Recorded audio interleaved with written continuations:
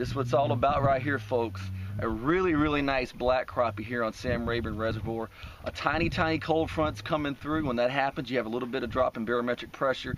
Usually makes the fish bite. They're still biting slightly finicky, but what we're doing is we're letting the fish thump and then feeding it some line. I'm actually giving them about 5 seconds after I feel a thump, feeding it line. And it's a really neat tactic that we talked about in Secrets of the Crappie by an article that I wrote a while back for Texas Fish and Game. We'll talk more about that later, but right now I gotta go catch some more of those.